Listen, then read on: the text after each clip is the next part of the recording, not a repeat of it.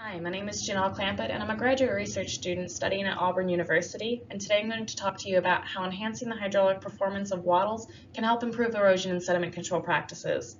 Now, this is a pretty quick presentation. It's going to be under 15 minutes. I did give this at the Alabama Water Resource Conference in Orange Beach in September of 2022. Now, if you weren't able to either make it to my presentation or the conference itself, hopefully we can get you all caught up here.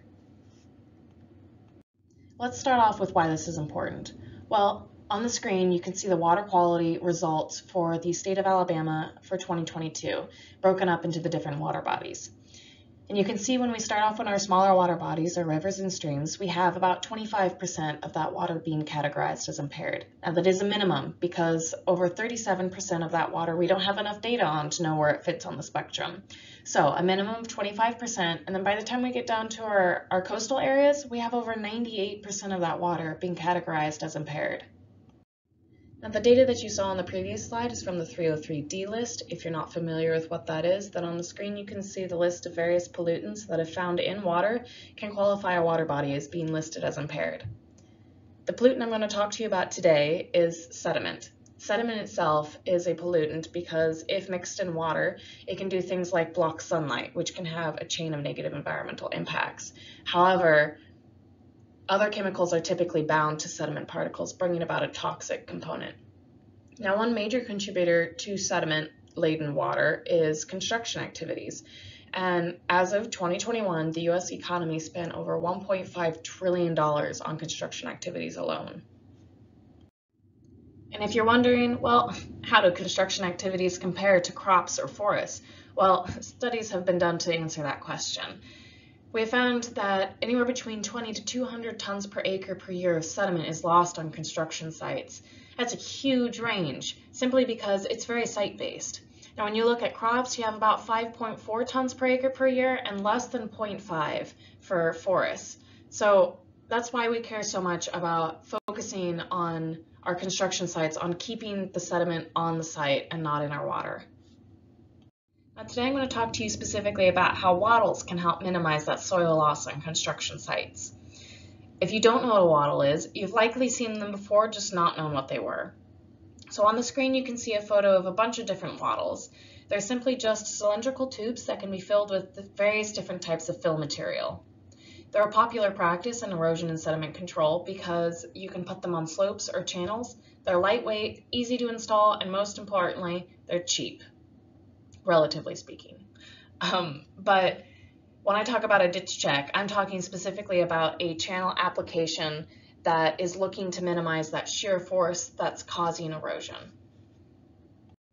So how do you evaluate a wattle? Well, fiscally speaking, when you invest in a product, you want to make sure to get the most out of that product. And what that would look like here is having water overtop the wattle. Overtopping the wattle means you're getting the maximum height and usage out of that product. Hydraulically speaking, we want to have water overtop that wattle because we're holding back as much water as possible and creating that subcritical flow by increasing impoundment depth and length.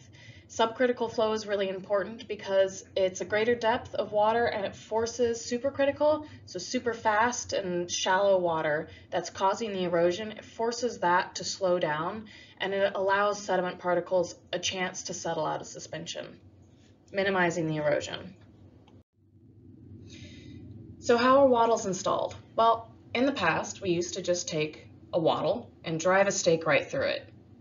And what would end up happening is when water would come, it would essentially lift that wattle up, undermine, and then cause downstream scour. And this is what that installation would look like, where you can see that undermining that's occurring right at the middle of that wattle there, and then we have that downstream scour. So we're implementing the product, but we're not really getting the purpose or the use out of it because we still have that erosion, which is what we're trying to prevent happening. So studies have looked into how can you change the installation to make sure that we're getting the most out of that product. And what that essentially would look like was if you took a geotextile underlay and trenched it upstream, and then you staked that down, then you took your wattle and did a non-destructive TP staking pattern, so you're not damaging the wattle itself, but you're holding it to the ground. And then you put stakes underneath that wattle to help anchor it to the ground and maintain that intimate contact so water can't go underneath it. So now what would happen is when water would come, it can't undercut that geotextile because we've trenched it and anchored it down, and it's not going underneath the wattle because we've really made sure that that's anchored down as well. So now water is forced to flow through and over top of the wattle.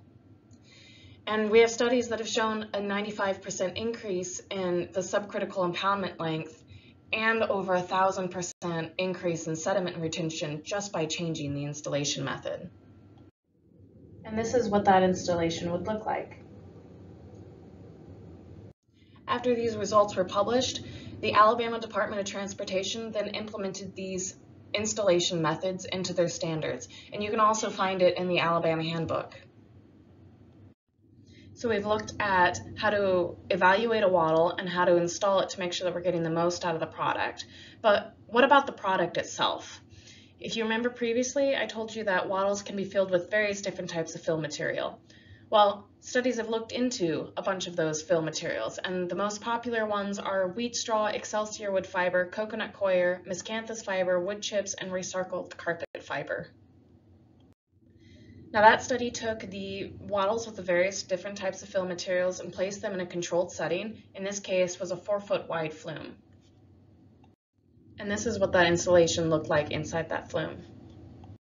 Now before I jump ahead and show you the results, I'm going to walk you through how to interpret and how to read these length and depth ratio plots. Now, previously, if you remember, we talked to you about how to evaluate a wattle and how we want water to overtop it. Well, these plots are based on a length and depth ratio. So essentially we took the height of the wattle and how much water it's capable of impounding versus how much it did impound. So as I mentioned previously, we want water overtopping that wattle. So we want 100% of that depth. So anything above 100% means we have water flowing over top.